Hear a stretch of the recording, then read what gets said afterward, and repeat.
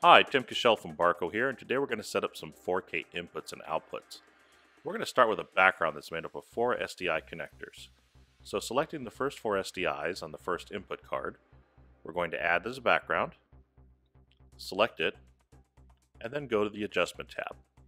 On the Adjustment tab, you'll notice that the inputs are laid out horizontally. Go below and change it from 4x1 to 2x2, and this orients it in a grid, and then save the background. Now we're going to do the same thing except as an input. So under the Input tab, we're going to add the 4 connectors that are on the second SDI card, adding them all at the same time. Once we've added them, we're going to select it and go to the Adjust tab. On the Adjust tab, you'll notice the same horizontal orientation, but below we have a button marked Grid. Select Grid to orient in 2x2 and hit Apply, and then save the input. Now we're going to move to Outputs. On the Output tab, we're going to add the 4 SDI connectors again as a discrete 4K output, adding all the connectors at the same time. Once we've added them, we're going to select the output and go to the Adjust tab. On the Adjust tab, we're going to move to the Connector menu, and you'll notice again the horizontal orientation.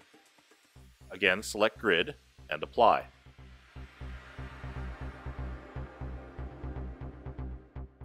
Now we're going to move to the destinations. So with the 4 SDIs selected, add a screen destination, and you'll notice that the destination already has a resolution of 3840 by 2160. Now what you have to do next is assign layers to the destination, and with 4K sources you need to have a layer that is 4K capable. So under the layer assignment, select 4K and add layer to destination. You can also add single link layers or dual link layers if you have other sources that are not 4K. Now we're going to set up a side-by-side 4K using 2 DVI connectors. So again, as a background, select both connectors and add them. Click on the background and go to Adjust. Make sure that the connector capacity is set for DL instead of SL. Next, we need to set the EDID so that the graphics card can generate the resolutions we're looking for. In this case, 1920 by 2160. Then select the refresh rate. In this case, 5994 and 60 are options because we are bringing in the 4K over multiple cables. Then scroll to the bottom and save the background. Now we're going to set up a side-by-side 4K on an output. But to do that, we're going to have to disable 2 of the output connectors. In this case, the bottom 2 HDMIs. So we highlight them, go to the Adjust tab, and set their capacity to none. Then select the top 2 and set their capacity to DL. It has to be the top 2 because those are the high-speed HDMI outputs.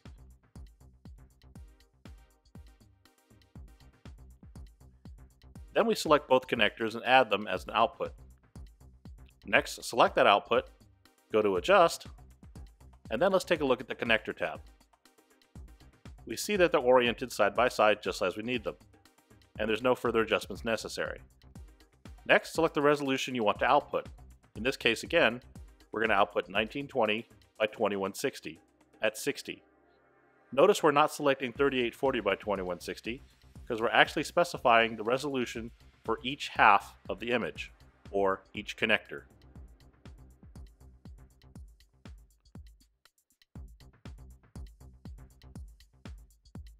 Next, we can add a screen destination based on those connectors, and you'll notice that the total resolution is 3840 by 2160.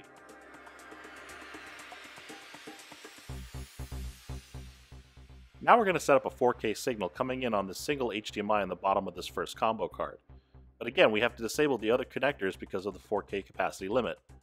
So we select the other connectors and set their capacity to none. Then select our HDMI and change its capacity to 4K. Now we can add it as an input. So going to the Input tab, add input, select the connector, done adding. Now if you select that input and go to the Adjustment tab, you should now be able to set the EDID for the 4K you want to use. In this case, we're going to set it for UHD 4K, which is 3840 by 2160. Now our refresh rate will be limited to 30 because our HDMI connectors are 1.4A, which has a limit of a 30 Hz refresh on single 4K. Don't forget to scroll down and hit the Save Input button at the bottom of the column.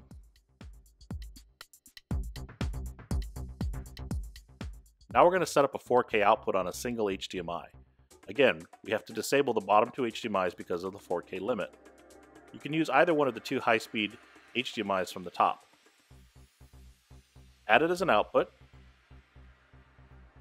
select it, and go to the Adjustment tab. Then go to the Connector tab and set the connector capacity to DL. Notice there is no 4K selection. DL is the same for dual link and 4K outputs. Go back to the first tab and set the resolution for the output to 3840 by 2160. And again, notice that your refresh rates are limited to 30 Hz because the 1.4A specification. Be sure to hit the Apply button to apply this output resolution. Next, we're going to go to the Destination tab and add a screen destination based on this HDMI.